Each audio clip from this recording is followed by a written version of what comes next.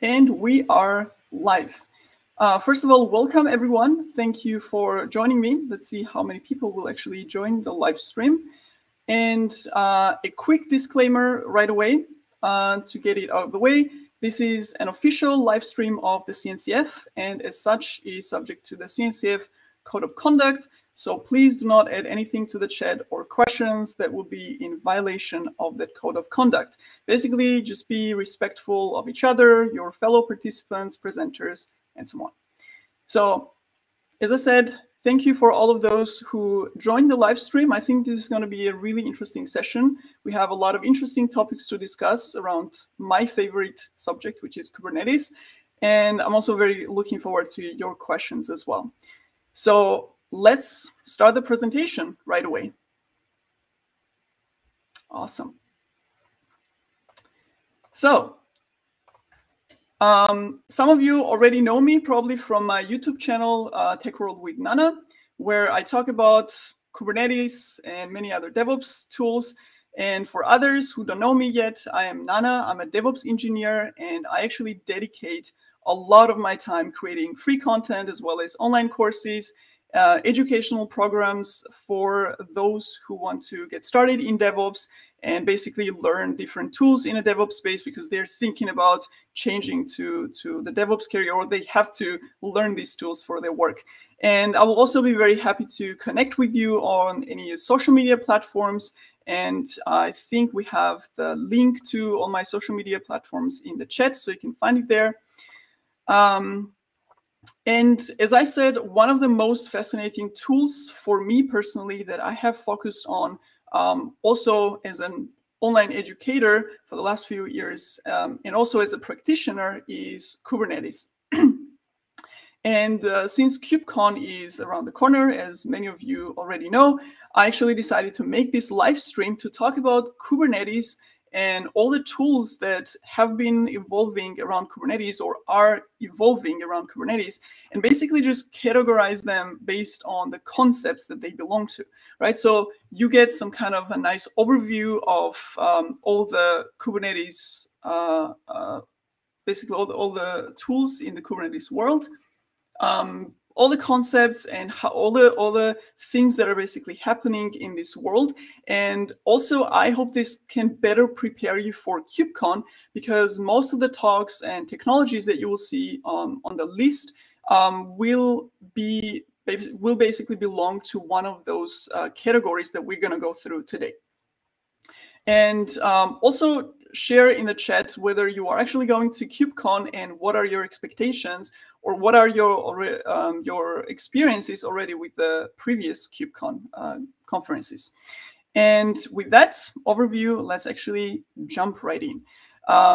And let's start with the common truths that everybody already knows. We know that Kubernetes is gaining the popularity at a crazy speed. I have seen this with the companies that I work with, that I support, the people that are following my channel, and basically through the feedback that it is being adopted by more and more companies and projects. And also, logically enough, we see this whole huge ecosystem evolving around it. And you have lots of startups and new projects that implement solutions for different problems or different things in the Kubernetes world.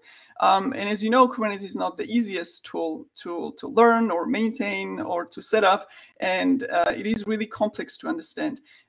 It's, as I said, it's difficult to set up, but it's also difficult to maintain for the teams who actually have to run and manage Kubernetes. And but what I think is the most of the complexity of Kubernetes is not the Kubernetes itself, which is anyways complex and its own topic, but what adds complexity to that is the integrations with all the other tools and technologies, right? And we're going to talk about that throughout the live stream, what things we need to integrate Kubernetes with and so on. And also because Kubernetes is a platform where applications will run in, and there are lots of all sorts of applications, from the databases to web applications to monitoring and logging services and security services, etc. There are basically lots of things happening within Kubernetes. Plus, we have the whole life cycles around Kubernetes, like CI/CD pipeline that deploys applications to Kubernetes, CI/CD pipeline for configuring the Kubernetes itself and updating the platform, maybe infrastructure even underneath. And as a result, you see all these technologies evolving around it, and you see the list of technologies you never heard of before, probably.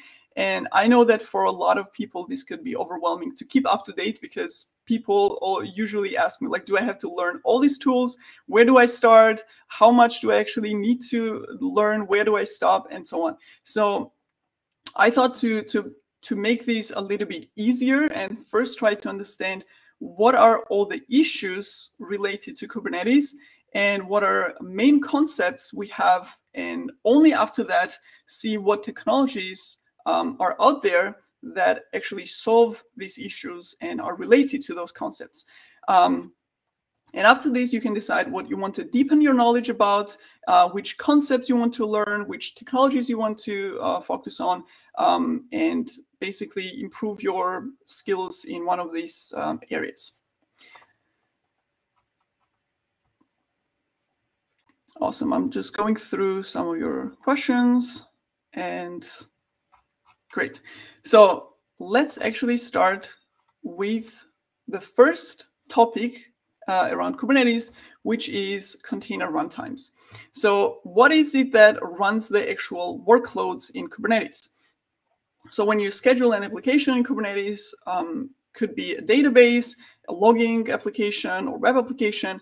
Under the hood, they will run as containers, right? So in Kubernetes, you need a container runtime technology underneath. The first one was Docker. So Kubernetes was actually created with Docker support integrated in the code itself. And Docker, it was logical because Docker was actually the technology that made containers popular and mainstream in the first place. But with time, parallel to Docker, more container technologies emerged that were more lightweight than Docker, like Containerd and CRY-O are some examples. And the reason was that because Docker itself is more than just a container runtime, it is used to build images, it has its own user interface, command line interface, and actually more features get added to it, right? To make it a self-sufficient technology. But you don't need any of this extra stuff in Kubernetes. You only need the container runtime. So preference was actually given to these more lightweight runtimes like Containerd and CRY-O that are just container runtimes.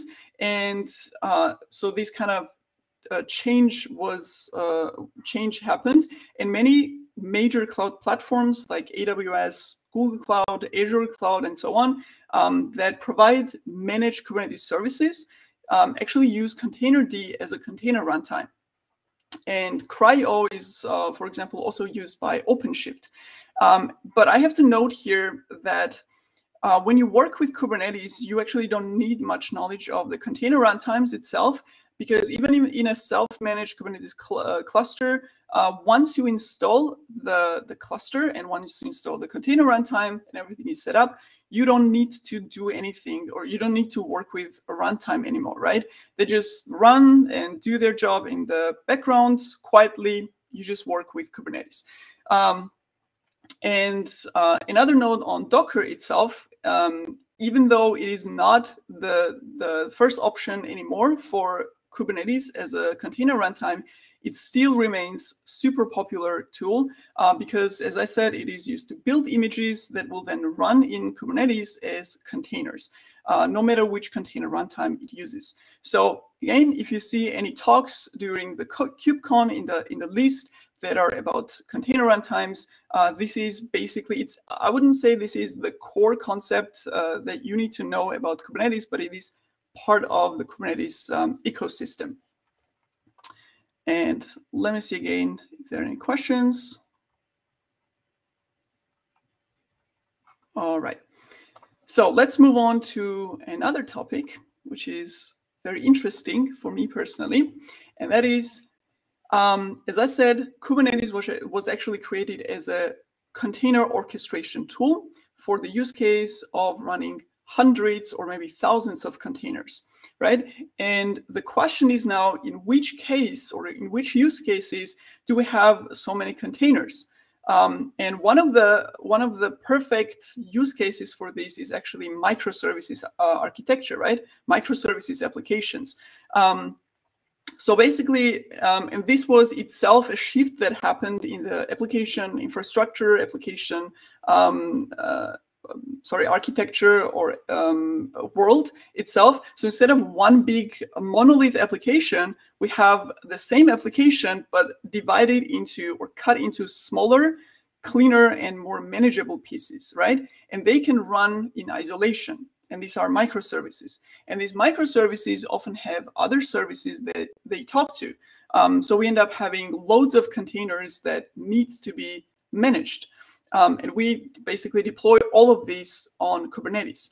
And since in the microservices architecture, these small apps get deployed as own isolated containers, the challenge becomes, how do these microservices talk to each other in this Kubernetes environment? But not only that, but how do they talk to each other efficiently with no single point of failure, also securely with high scalability? So even if you have thousands of services and you scale it to 10,000 microservices, that all the traffic between them doesn't actually slow down the whole network and break everything. So all these challenges are what service mesh technologies actually address. And not surprisingly, there are many different service mesh implementations out there. Most popular ones currently are Istio, Linkerd, and HashiCorp's Consul, which you can all deploy and use in Kubernetes. And again, these are technologies that were developed in this ecosystem, in this area, and they have all really good integrations in Kubernetes, so you can easily deploy them and use them there. Even though these are all tools that can be managed and deployed separately, independently of Kubernetes as well. And they solve the same challenges in different ways. And I also get this question very often when there are 50 technologies that solve that basically do the same thing. The usual question is, which one do you learn, right? Which one do you use for your project? And again, as I said, like, these tools will solve the same challenges, but in different ways. So depending on what approach you want to use, depending on which features are more important for you, you have to basically just decide per technology level which one you want to test and basically try out for your application. But personally, I think you just start with one of the tools, you learn all the concepts, and then you can test another tool and just compare how they work with each other. Right. So again, if you are running microservices application in Kubernetes, then learning about service mesh technology, especially one of those that actually integrate with Kubernetes, will really be interesting for you. And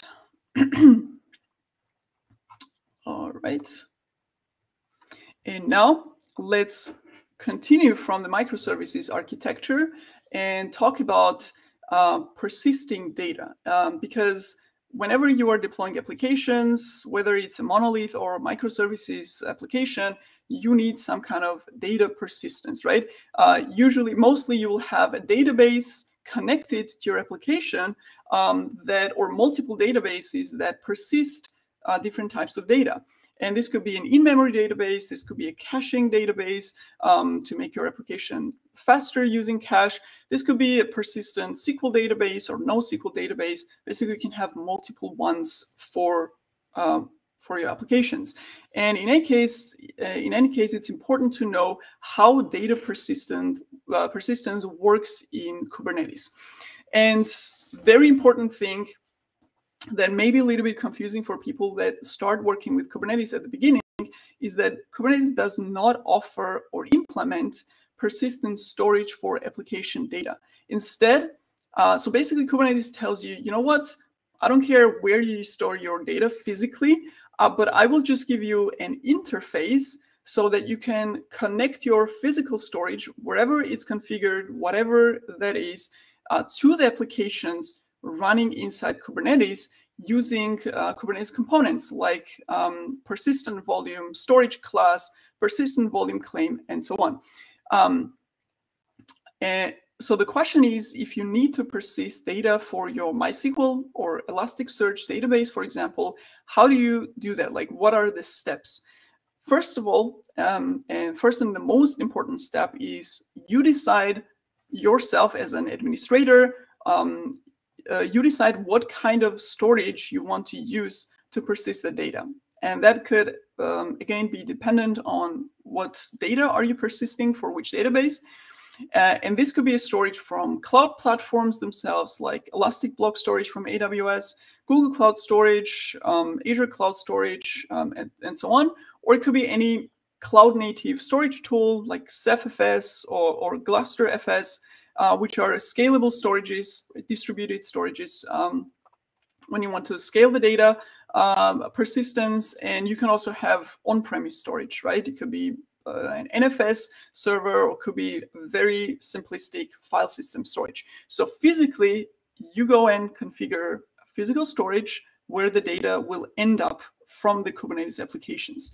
And you actually have a pretty wide choice of where that storage could be physically, and that gives you flexibility to select whatever storage backend you want to persist your data with. And once the storage is configured by you or whoever's responsible for that in your company, you can make it available in Kubernetes simply by creating and using a Kubernetes component called persistent volume, right? So it's a YAML definition where the storage backend address and other data is configured. So you basically, in the persistent volume, say, I want storage from Elastic Block Storage, which is available at this address, or from NFS storage available at this address, and then how much storage you need.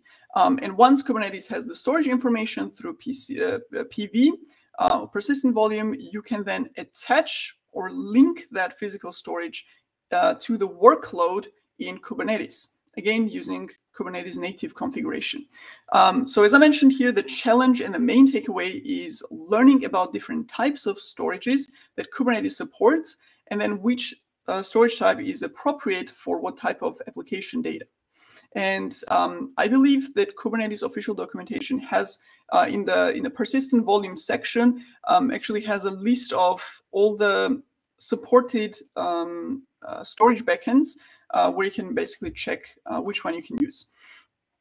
And there is also another very important thing I want to mention here, is that in practice, even though Kubernetes theoretically supports all this and everything is great, but in practice, till now, and this could change later, many people decide to run and manage the databases outside Kubernetes, especially in the production environments too. And this is because they want to basically avoid the headaches of setting up the data persistence in Kubernetes and, you know, chaining the whole thing from the actual storage backend all the way to the application.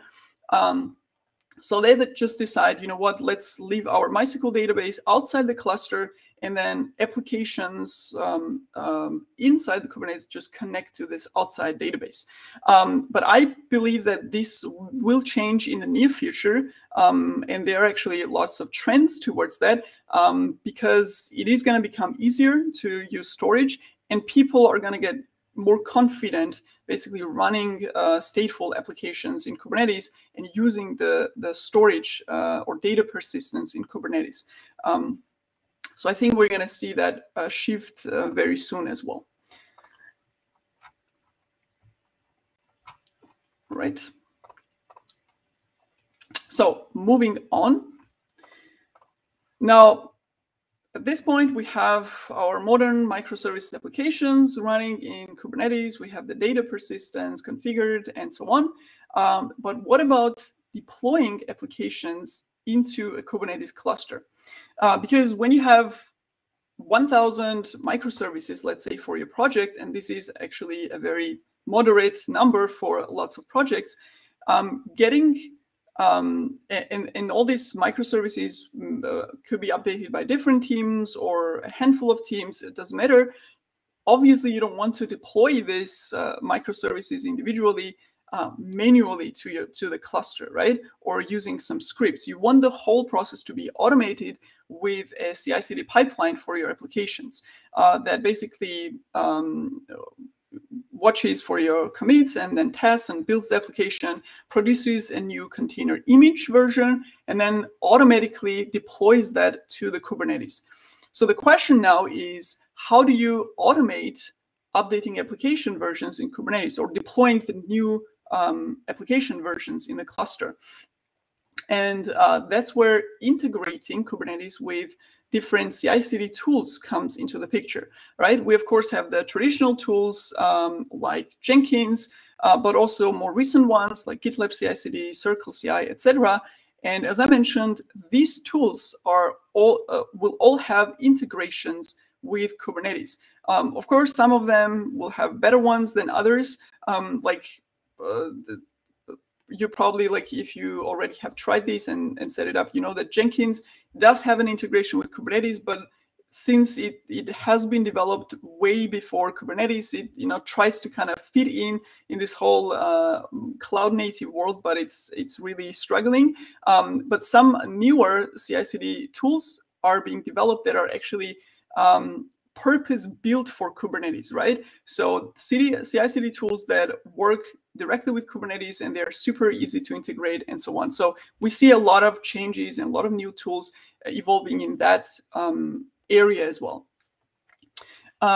And as a continuation of that topic, we have CI/CD pipelines that automatically deploy application changes to the cluster, but we also have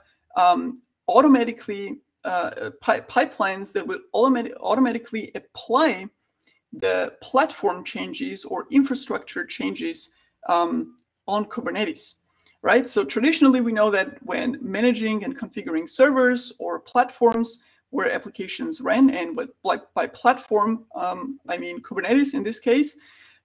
So in these kind of cases, administrators would use scripts or do all these configuring and managing or maintaining tasks basically manually.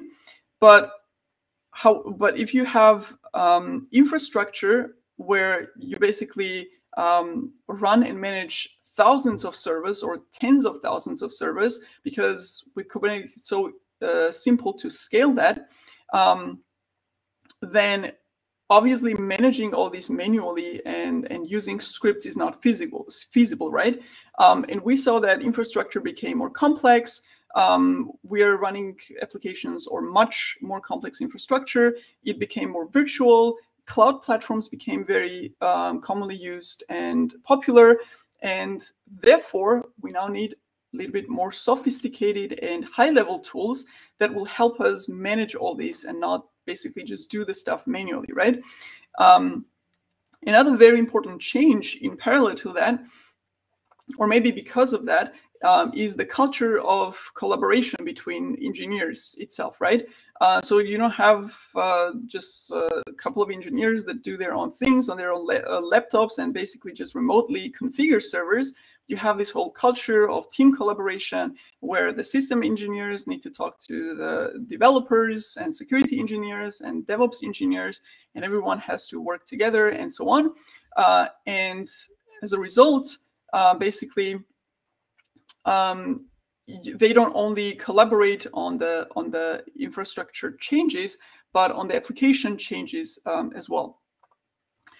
So the best way to address this was basically writing code for infrastructure provisioning and also configuration, which emerged into a term called infrastructure as code, which you probably all heard of, that after that later extended to configuration as code, policy as code, X as code, like whatever as code. And that was part of the team collaboration, culture switch, as well as just a solution to infrastructure becoming so complex, and you basically needing to have a tool to manage 10,000 servers and not just 10 of them. So now instead of isolated manual changes, we have team collaboration and more transparency in what changes are actually done to the infrastructure. Again, for clarity, infrastructure would be, for example, if you're using a cloud platform, this would be AWS infrastructure. And then on top of the infrastructure, also you have the platform like Kubernetes that runs on the infrastructure, right? So you will have more transparency into what changes you are making into infrastructure as well as platform. And you have that using version-controlled code to express all these changes. And as a logical continuation of it, because you now have code that represents your infrastructure or platform changes or configuration changes, we have the same CI/CD pipeline for applying those changes, just like we do apply application changes using this kind of pipelines. And that process got a term of GitOps. So GitOps is a concept of using a version control system like Git for making any changes to infrastructure, platforms, and so on, and automatically testing and applying the changes using a CI/CD pipeline once the code is committed to the repository. And again, there are many tools that implement the GitOps concepts, especially in the Kubernetes world, such as Argo CD, Flux CD, and so on. And again, many of them purpose-built for Kubernetes, right? So they actually evolved specifically for this use case. Now, Kubernetes, GitOps is a process that cannot be implemented within for any project within a day, because it requires engineers getting familiar with the tools and the concepts, because I wouldn't say this is a difficult or complex concept, but it's just so different from what we have been working with that it needs sometimes to basically adjust to this new way of working.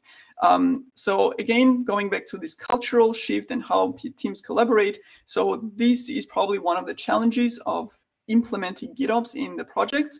And that means if you and your team, for example, plan such a transformation that you want to basically move in the direction of GitOps, then familiarizing with one of the GitOps tools will be a really good way to get started.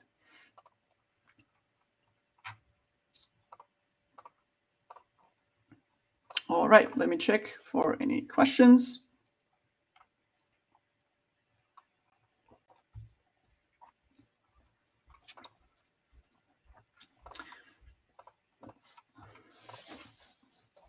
Awesome. Again, moving on. Now we have our old microservices applications running in the cluster, plus any third-party applications that your microservices apps are using. Could be databases, authentication services, messaging app, whatever. And finally, you have CI/CD tools that are connected to Kubernetes and do automatic configuration updates as well as application updates. So a lot of things going on inside Kubernetes and around it, right?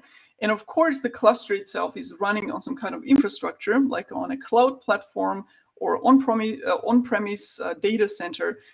So you have the infrastructure level, the platform, the Kubernetes on top of it, applications inside, and then integrations with external applications. And this actually means lots of potential security issues. Every new tool, new application, new integration with Kubernetes actually increases the attack surface, right? Now you have a new way of, or new place that could potentially become a security issue. And you need to manage the security issues on multiple levels. As I said, there is an infrastructure that is lying underneath, then you have the Kubernetes platform on top of it, and then you have the applications inside the cluster, and you have all the applications that Kubernetes is integrated with, right? That either push something to Kubernetes, like deploying application from Jenkins to Kubernetes, or they pull the external changes inside Kubernetes, like in case of Argo CD. So you have all these, basically you have opened up some security vulnerabilities. So you can imagine that this creates quite a challenge for teams to secure the cluster and the applications inside. And again, not surprisingly, there are loads of tools that address different aspects of security in the Kubernetes world. And I actually went through the list as well, and I was surprised that to see that really a lot of talks in the KubeCon are actually around security in Kubernetes on different levels, whether it's integration or the cluster or a cross cluster. And there are actually lots of tools listed there. So this will be an interesting topic for those who are actually running really critical applications in their clusters, and they want to be confident that everything is secure and they're actually running everything in according to the security best practices.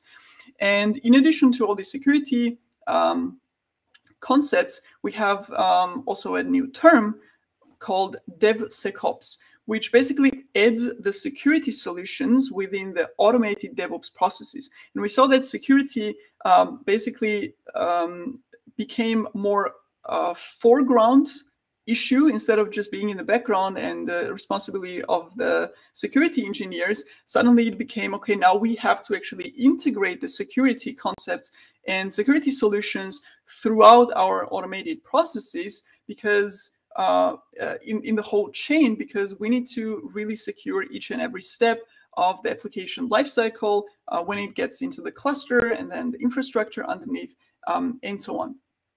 And just like with GitOps, DevSecOps is also some way a cultural shift in how teams of engineers work together and share the responsibility for addressing the security issues, instead of saying this is just this is for security engineers, or the system administrators basically have to take care of all this. All right. Now, Kubernetes clusters can get very complex.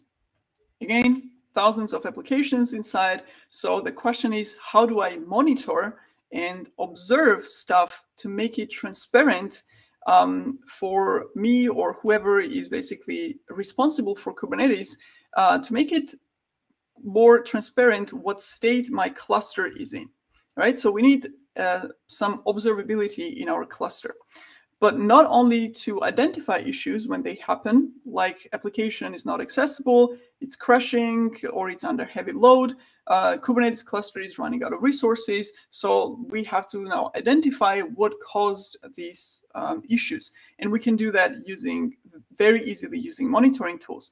But that's not the goal or purpose of the monitoring tools, but it's rather to prevent that these issues actually happen. So we monitor the values, and we then alert the right people in the team to take action when there is a chance that some issue will arise. And that is a very effective way of managing and maintaining your cluster, because especially in production environment, because you can actually utilize all these tools to avoid any unexpected things happening in your cluster, or avoid users being the first ones to find out that your cluster has issues instead of your team that is responsible for Kubernetes. And that's exactly where monitoring tools like Prometheus, Nagios, Datadog, etc. come in. I personally have used Prometheus with Grafana in lots of my projects, and it really takes a lot of maintenance work and effort of the Kubernetes administrators, because it lets you automate all this issue detection stuff for you, basically. And again, if you're running large clusters, you may want to consider using monitoring and one of these monitoring tools to make your own life easier in managing Kubernetes. Now, in addition to observing the cluster and the infrastructure, when I am administering Kubernetes, I want to observe my applications as well, right? So let's say with monitoring tools, I find out that the cluster is running out of resources. 70% of the CPU and RAM of my whole cluster is used up, and there are more applications to deploy. So I know to take action to add more resources, right? But let's say everything is running fine, cluster components are healthy, but I want to know how are my applications themselves doing, right? So you want to see the logs of your applications, and especially in case of application errors, like you are getting some HTTP error messages, you want to be able to see what actually happened inside the applications in the chain that resulted in that error. And this will be especially critical when you have microservices that are all tied to each other and connected to each other, and you basically have to retrace the request to see where the error happened or what caused the error and how it kind of propagated throughout the application. Now, managing logs of one application is obviously simple because you just find the application, check the logs, you see the issues in the logs, and that's it, right? You know the reason. But if you have thousands of microservices, you can't just manually check the logs of each application to find the issues, right? Basically see if any application has any problems. You need some way to collect all these logs of all the applications and view them in a more organized way, which in a way that you can basically search through, filter, and kind of logically like make connections between the logs of different applications, right? An example would be, I want to see all the logs that from all the applications that happened between this time frame that have this request message or header inside, right? And then you can see basically the logs throughout the applications and how the trace basically looks like. And for solving this challenge of managing logs of thousands of applications in Kubernetes, there are log collector tools, some of the more popular ones being FluentD, FluentBeat, Logstash, and so on.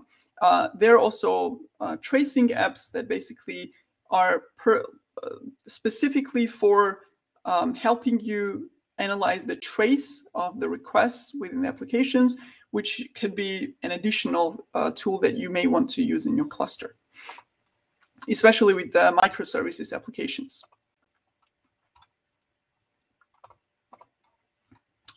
All right. Now that we've talked about what runs inside the cluster, let's see where Kubernetes cluster itself will run.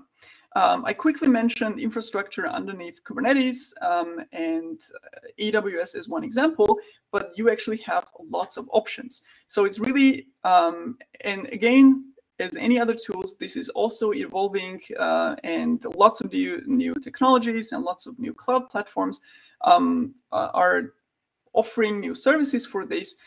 So when you are basically thinking of moving to Kubernetes, it's really important to know what options you have of where you can run Kubernetes. And basically what are advantages and disadvantages of each of these options, right? Now, broadly speaking, you have two options. The first one is a self-managed Kubernetes cluster, where you get several virtual machines, and you basically install all the Kubernetes binaries on them. You make each virtual machine into a control plane node or a worker node, and you just join it to the cluster. And this way you can add any number of nodes to the cluster, you can extend it, you can shrink it based on what your application requires. So you can flexibly scale up or scale down the cluster size according to how much resources your applications need. But the disadvantage of self-managed Kubernetes clusters and basically spinning up on virtual machines, whether it's on your own data centers or on cloud, and then installing and deploying everything on that, the main disadvantage is that you have to manage the cluster yourself, and the main controlling parts of the cluster, which are the master or control plane nodes. You have to install the binaries, you have to deploy the cluster network plugin, you have to manage the cluster certificates, you have to make sure the master processes are replicated, because if one master process like API server, for example, dies or has issues, and you don't have a replica for it, your cluster will be inaccessible. If you lose another master process like etcd, basically your cluster will not function, because etcd holds all the information about the cluster, and without that, nothing will work. So you will have to take care of replicating all the master processes.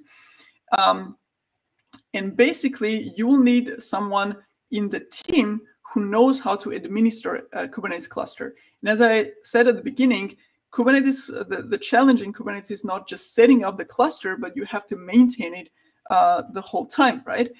You have to make sure to upgrade it. You have to make sure to renew the certificates. You have to, if things break and don't work, you have to obviously fix them, and so on. And in many cases, it could be that you and your team just wants to get started with Kubernetes as fast as possible, right? You have an application, it could be a startup, and you just want to deploy it and make it accessible for users without any overhead and effort of going through the process of learning Kubernetes, setting up Kubernetes, and all these headaches. So basically, you don't want to handle the cluster administration process. And there are many projects like this, as I said. And in this case, a great alternative, and this is going to be the option number 2, is to use a managed Kubernetes service. Lots of cloud providers, especially the major cloud providers, actually offer managed Kubernetes services.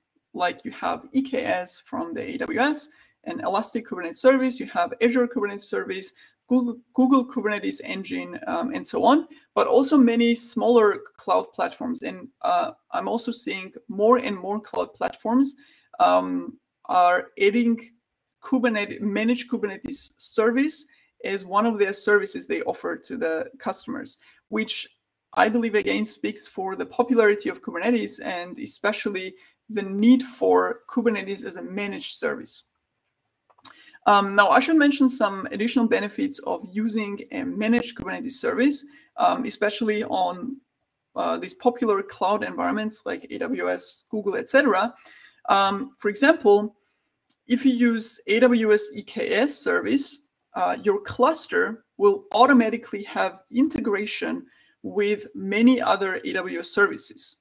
So when you create a load balancer service, for example, in Kubernetes, AWS will automatically provision an Elastic Load Balancer service, which is an AWS native service, with all the right configurations for you. So you don't have to do that manually, which you would have to do if you have a self-managed cluster. Or another example would be if you want to encrypt, for example, your Kubernetes secrets, you can use one of the AWS services to do that much more easily than basically trying to deploy something there and piece all these things together to automatically encrypt the secrets every time they get created, right? So basically you get all these extra benefits of using the cloud platform own services in addition to your Kubernetes as natural integrations. Of course, a downside of that is if you want to migrate your Kubernetes cluster to another platform, that will be difficult because you're kind of tied in to that platform. But again, you have to decide it probably on your project specific basis, whether that's something that you will want to do in the future, or you're basically fine saying, you know what, I want to automate as much as possible and make my life as easy as possible, and basically let AWS manage all this, or any other platform. And I think let me check the questions again. And I think we're coming to one of the final topics, which is also one of the big trends. And I saw actually lots of topics, lots of talks in the KubeCon around the topic of multi-tenancy, which is a very interesting, a very hot topic today. And let's actually see why. So what is a multi-tenancy, first of all, and why did it become so demanded? Suppose your team of administrators set up a production grade cluster, right? With all the security best practices configured, the control plane processes are replicated. Again, we're talking about self-managed cluster where you kind of do everything yourself. Or it could be, in some cases, this also could be the managed service where you also can have configured the monitoring, the observability, you have logging set up. So basically you have this super well-configured, well-tested Kubernetes cluster setup, right? Now, all of that is a lot of administration and maintenance effort, right? So in that case, it makes sense that you may want to use that same cluster for multiple projects in your company. So you don't want to be setting up and managing a separate cluster for each project, because imagine what kind of effort that will be for Kubernetes administrator team or the project team to have to basically manage their own Kubernetes cluster for each project. And this actually sounds logical to many people. So you want to instead host multiple independent projects that have nothing to do with each other. So so individual projects within the same company, you want to host them in the same cluster, this production grade super setup cluster. So you have multiple tenants, multiple projects in the same cluster. And that's where the term multi-tenancy comes from. But of course, the challenge here is how do you isolate the independent projects from each other in the same cluster? Because as I said, this could be projects that have nothing to do with each other and could also be very important to actually isolate them, right? For security reasons. So how do you make sure each project team only has access to their own project resources and applications?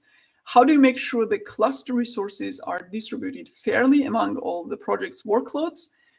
So one project doesn't basically use up all the resources of the cluster. And of course, how do you make sure that any security issues or application issues that happen in one project, right? If one project team basically introduced a security vulnerability and it basically just messed up the whole thing, it doesn't actually affect all the other applications of other projects. So how do you configure and guarantee this isolation between the projects in the same cluster?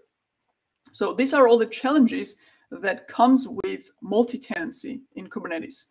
So the question now is, how does Kubernetes itself, with its own resources, existing resources, help you with these issues? First of all, Kubernetes has a namespace resource, which helps you separate each tenant and their Kubernetes resources into their own groups, where each namespace has its own isolated network. So pods from one namespace do not directly see pods or other components like services, config maps, and so on from other namespaces. So namespaces, like you can think of it as a virtual cluster that or multiple virtual clusters that share the same control plane processes. So they're managed by the same processes, but they're isolated from each other. They're virtual clusters within the same physical cluster. And now you have this namespaces. You go a step further, and on the namespace level, you configure more isolation, right? Because as I said, namespace is a network isolation, but you need some security isolations as well, right? You want to make sure that applications cannot access each other with the fully qualified domain names, right? Or you want to make sure that the resource quotas or resource limitations are set for each project. So on the namespace level, again, using Kubernetes own resources, no external applications or services needed, you can then use Kubernetes policies. And there are different types of policies in Kubernetes. One of them is resource quotas. You also have security policies. You have network policies and so on. And you can use these policies to restrict access of what containers are allowed to do. You can restrict what traffic from and to the applications is allowed. And using the resource quotas, you can constrain the resource usage of workloads within each namespace. So basically, again, with specific example, you create namespaces for each project teams, and you say each team gets this amount of resources, and you define that using resource quota component. And then you say applications within this namespace cannot be accessed or cannot access themselves any other applications in other namespaces. And then you also define the constraints or limitations of access of the applications, or how much, basically how much they can do within that namespace using the security policies. So you can say containers are not allowed to run as root. They're not allowed to, or pods are not allowed to basically escalate resource, escalate permissions, and so on. So you can configure all of that on the network, on the namespace level. So as a result, you'll have all these namespaces where the tenants, so each tenant will get its own namespace, and they will share the control plane resources, but they will have their isolated environments with their own resource usage, network, and security isolation for the workloads. So that's basically how multi-tenancy will work.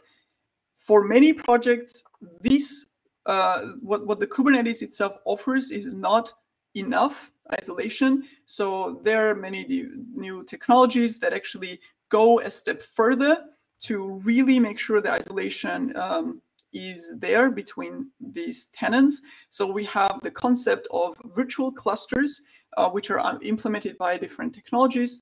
One of them being Loft, for example, or we also have concepts like multi-cluster, multi-tenancy within multi-cluster, and so on, right? Where you have multiple Kubernetes clusters basically connected to each other. And again, if you go through the list of the talks in KubeCon, you will see a bunch of topics about these concepts, which again shows how important and how popular this topic is. All right, so let me check the questions again.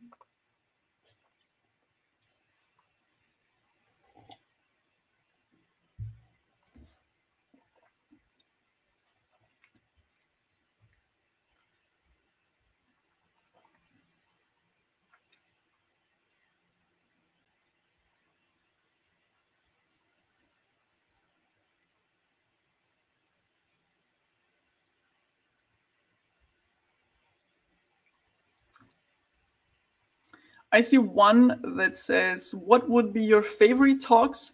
Which one you are looking forward to attending? I haven't decided, like, for me, it's really difficult because I found most of the talks very interesting. I personally like talks that are more concept oriented, so they're not specific to the technology itself, because I want to know, okay, what are the concepts and how are different technologies trying to solve it, or if I have a knowledge in a concept already, then I would check out like if there's a new tool out there. But I haven't decided actually exactly which talks I'm gonna attend. The multi-tenancy, multi-cluster topics are definitely interesting, so I'm gonna be checking some of them out. And security is something that I personally do not have much expertise in. And that could also be something that to look into, because as I said, I was really surprised to see how many security topics there are on the talk. And I also recognize this is a very important thing, because you have so many things happening there, and you have to make sure that the security is, or you don't compromise security for all these super cool setups and configurations.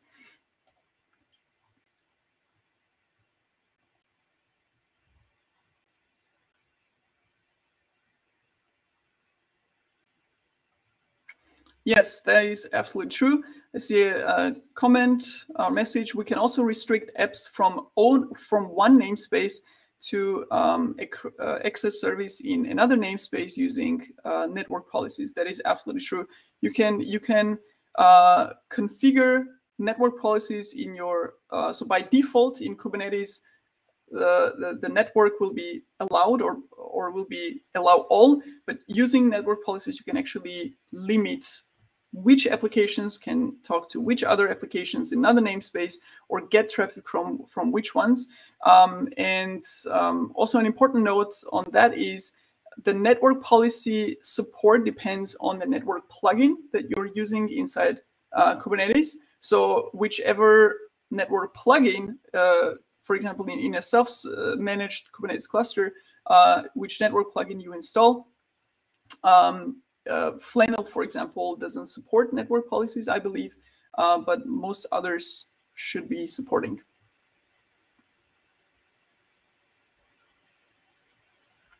So yeah, that was a good point. I love gvisor in terms of multi-tenancy. I don't know the tool, but is that actually on the talk? I think I saw that. Gvisor. Oh.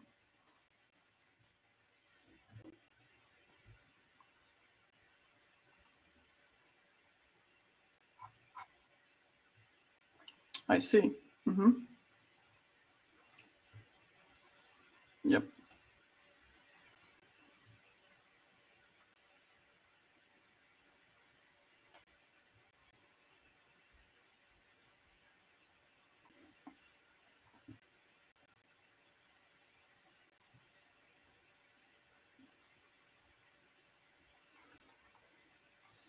Yes, another example, another question, control plane services are not tenant aware. Example, API, DNS, scheduler. What would be the best practices to prevent bad tenant abusing the shared resources? That is actually a very good question. I believe it's really difficult to achieve with the Kubernetes own resources, because you may have, for example, you may even have another namespace where the monitoring is set up, right? For example, you have logging namespace or monitoring namespace where the monitoring or logging applications are running, and basically other namespace resources can have access to that. So how do you make sure that they don't mess something up there?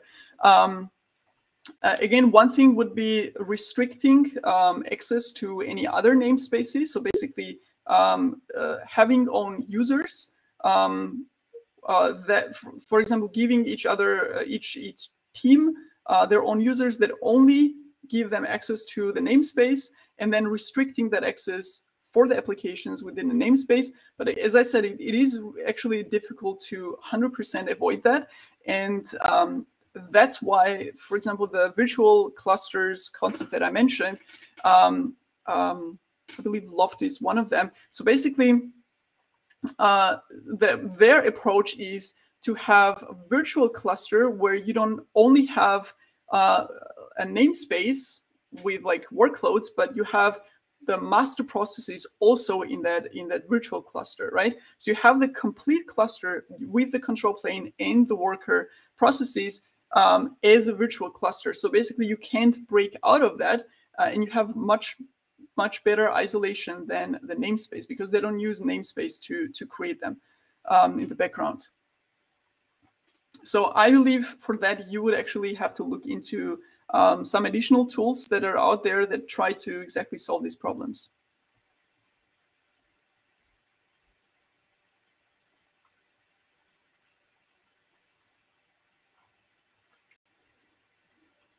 Flannel plus Calico kernel is now very common too. Do you mean using them at the same time, or like in combination, or just?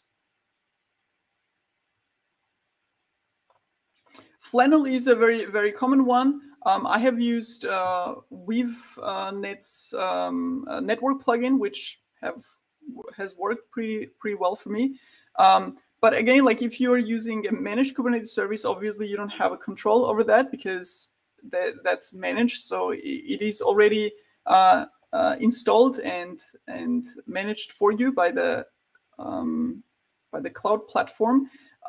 So could be interesting to check out. You can the network plugin application is also running as a pod. So if you basically print out the pods in the kubesystem namespace or basically in all the namespaces, depending on the network plugin, you will actually see the pods of that running, and you will see which network plugin they use. And usually they will be deployed as a daemon set, so each node will have its own network plugin pod. So you can check it like this.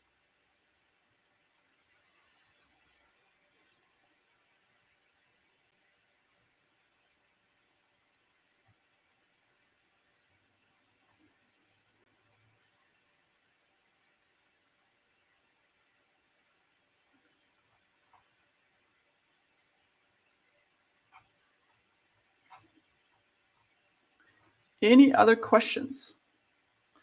Which talks? I would actually be very interested to know which talks or which concepts do you actually find the most interesting or most relevant for you for your current projects.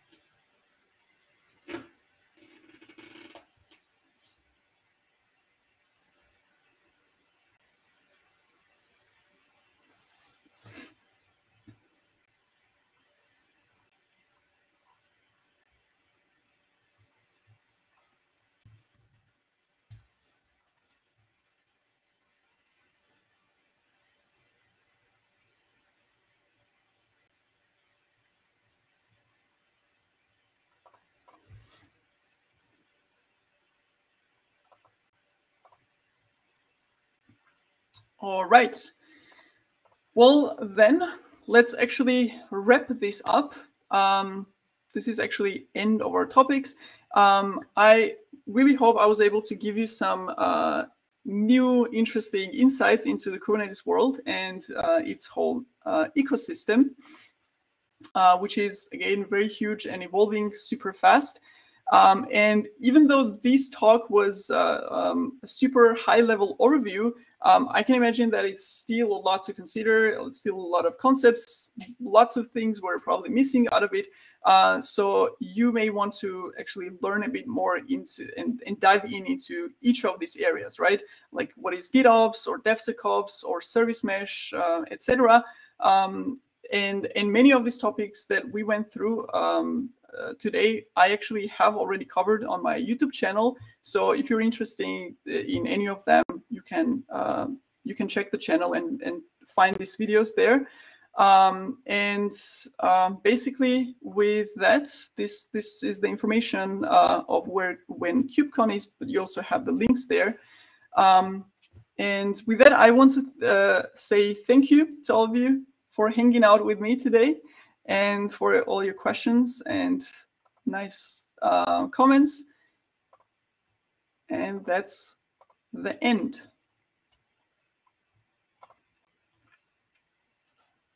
Thank you very much.